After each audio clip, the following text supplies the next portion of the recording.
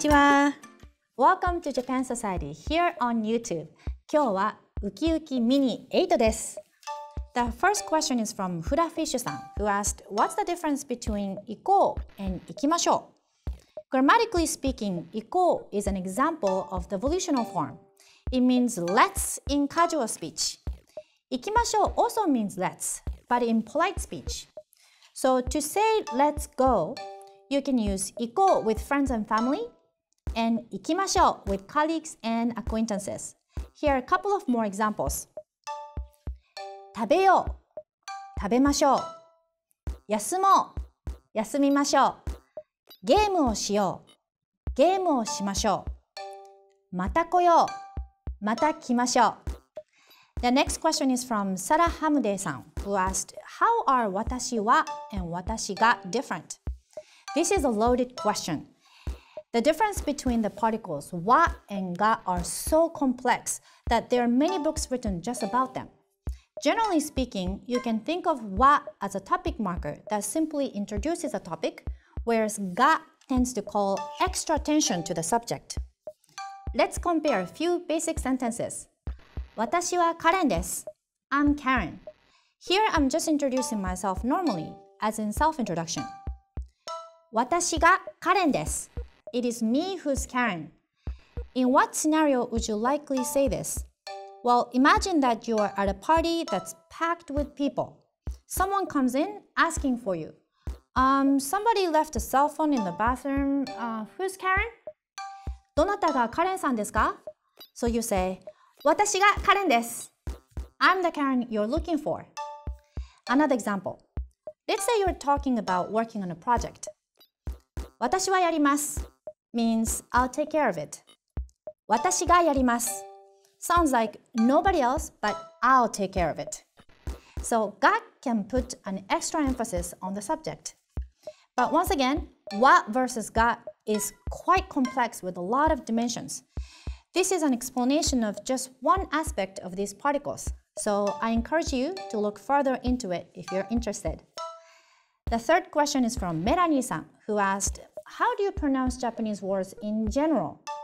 As a rule, Japanese pronunciation is mostly a combination of a consonant and a vowel, consonant and a vowel, consonant and a vowel.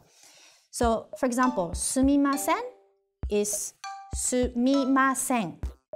It's kind of similar to the way you read Spanish. You can learn most of the sound combinations when you learn hiragana characters and all the relevant rules, such as the double consonant, which is the small tsu, combined consonants, which are the small ya, yu, yo, and long vowels, etc. It may be a good idea to get started with these. Additionally, understanding the intonation or pitch is also helpful. For example, hashi means chopsticks and hashi means bridge. Please check out Uki Uki Lesson 9 for more information on this topic. The last question is from Colombia Jin-san, who asked, Are there tips on building vocabulary? Students ask me this all the time. Here's a good rule of thumb. 1. Divide vocabulary to manageable chunks. And 2. Use repetition. Here's a memory trick by time. Let's say you do 5 words a day. You can learn them all at once, like for example when you just get up, or you can split them up even further. For instance, you memorize 1 word during breakfast, another during your morning commute, another while enjoying lunch, and a few hours later, 1 word on your way home. Finally, 1 more during a delicious dinner. Not too bad, is it? It would be extremely powerful to incorporate a rhythm like this into your daily routine. Another memory trick you may want to try out is by location. Write 5 words of the day on large individual post-its. Put them up on 5 different places that you look at most frequently throughout the day.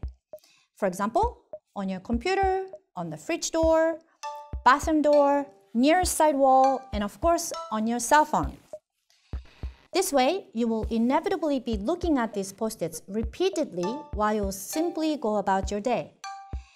This trick takes only 2 minutes to set up, and it's very effective in the office, at home, at a hotel, or really anywhere. So you can do this even while on vacation. With 5 words a day, this is what you'll get. In a week, you'll be familiar with 35 new words. In 4 weeks, it'll be 140 words. Before you know it, 3 months will fly by and you'll have mastered impressive 455 words. Just remember to really commit those 5 words to memory by the bedtime. With all those new words, you will be amazed by the difference it makes. You can trust me on this. You can really feel the word expand along with your progress. Thank you so much for watching Uki Uki. Don't forget to leave a comment or ask me a question below. And please subscribe if you enjoy this video. ではまた。